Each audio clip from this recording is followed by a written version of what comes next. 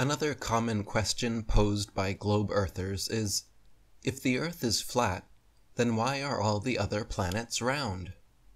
To begin with, the Earth is a plane, not a planet, and by simply adding a T on the end, modern astronomers have linguistically transformed our Earth plane into a globe spun around the sun.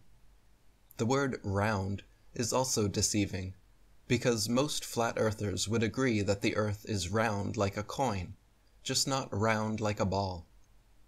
When making this argument online, globe earthers will often present a picture of the traditional heliocentric model with 8 spherical planets and a flat Earth among them floating in space. This entire concept is a straw man, however, as no flat earthers believe in a flat planet floating in space third from the sun in a heliocentric solar system.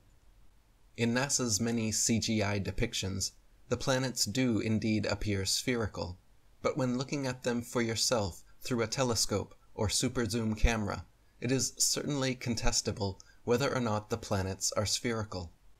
Every time I have personally observed the planets, they look like small, relatively flat, round lights, and nothing like huge, spherical terra firma worlds. Only in NASA and other official space agency footage do the planets appear like three-dimensional globular worlds.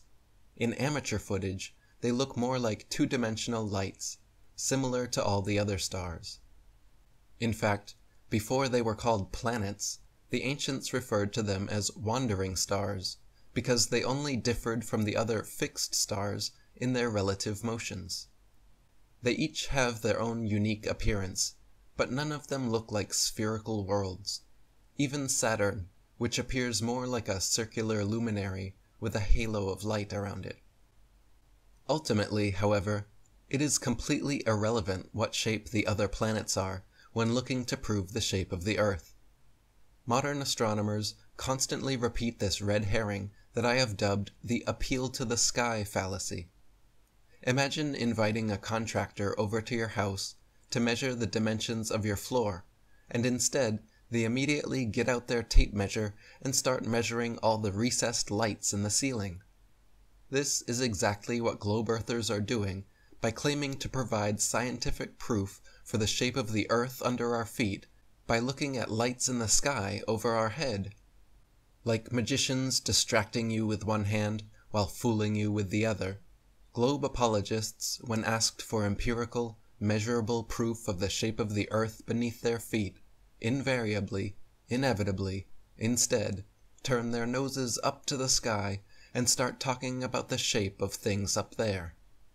But even if all the other planets really were spheres, what on earth does that have to do with the shape of the Earth?